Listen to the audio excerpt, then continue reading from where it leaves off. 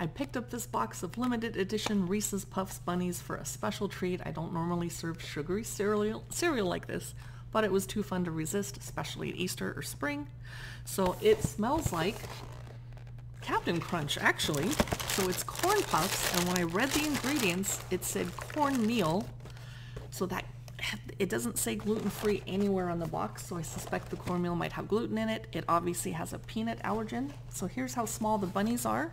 It's actually hard to tell that they're a bunny. That looks more like a squirrel.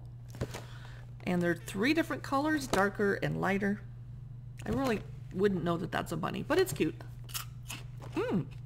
Yeah, it's very sugary, which is what you want when you buy something like this.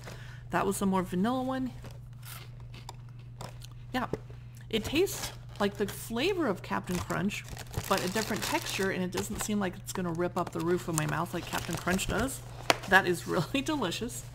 I'm probably gonna have 1 bowl and let my kids have 1 or 2 bowls, and then we're done.